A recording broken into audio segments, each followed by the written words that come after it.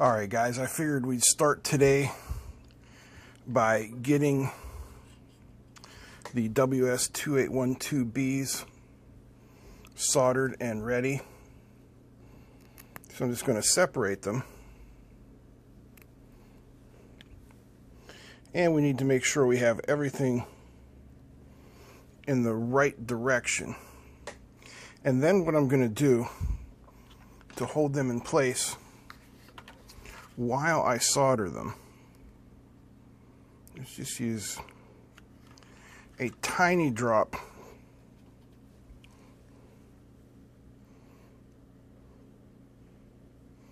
of hot glue.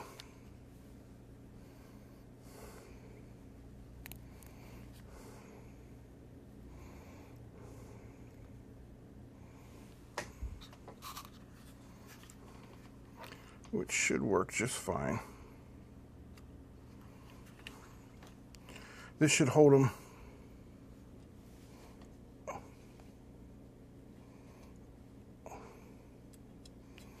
see, that one was too tiny of a drop and it cooled before it got a chance to stick.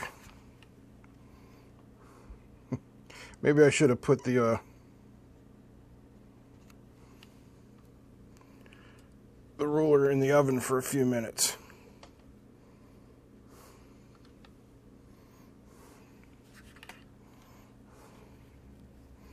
So I'm going to keep snapping these off here.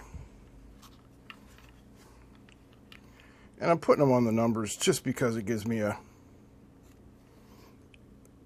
good idea of where I'm at and what I'm doing.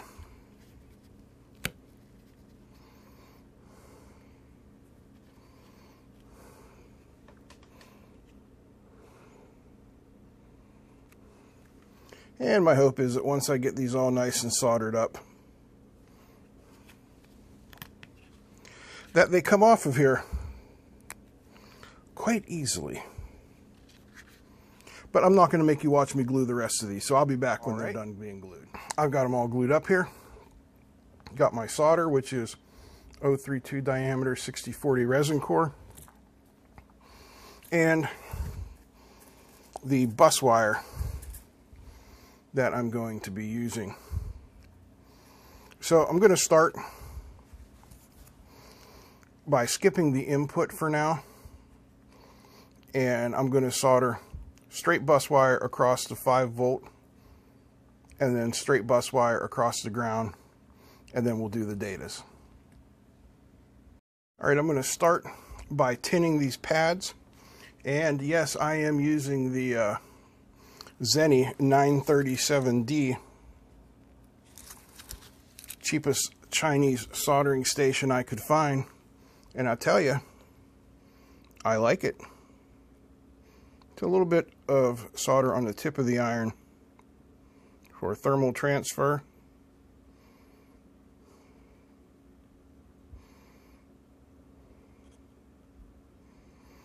And then we have the pads pre-tinned, because as I learned over 20 years ago in the United States Navy, solder flows where solder's been, so it's always good to tin. Alright, I'm going to tin the rest of these and then we'll be back for the soldering. Alright, everything has been tinned. I've got my bus wire here.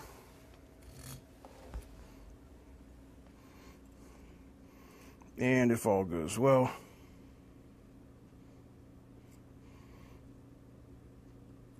I'm doing this left-handed, so that's why it looks a little sloppy there.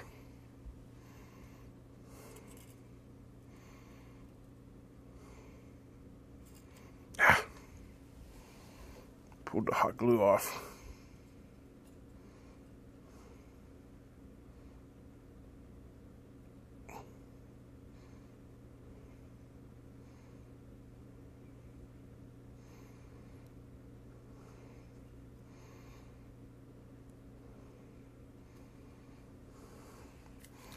A little more solder for the tip of my iron.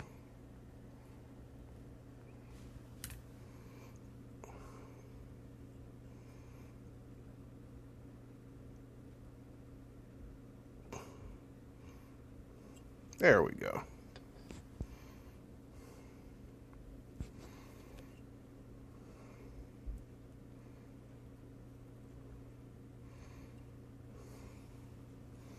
And we will just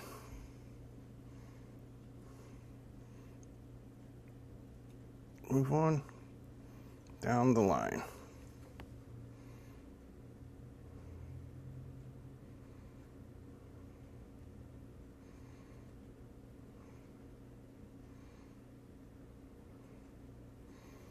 All right, I'm not going to make you watch me do this whole thing. I'll be back when this is done. All right, 45 minutes or so later, everything is soldered up.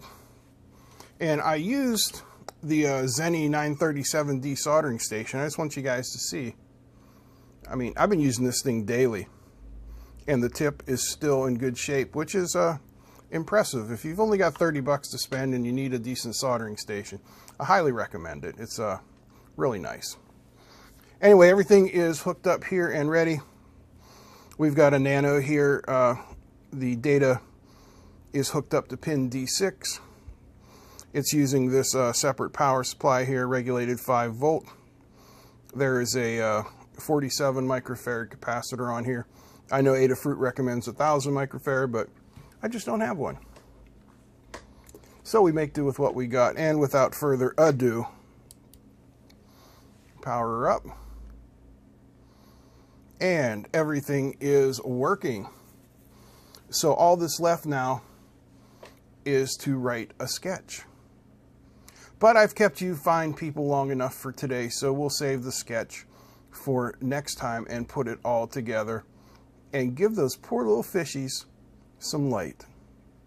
Well, thanks for watching. I hope you enjoyed this. If you did, you know, I could use a thumbs up. Really helps. Otherwise, I'll see you next time.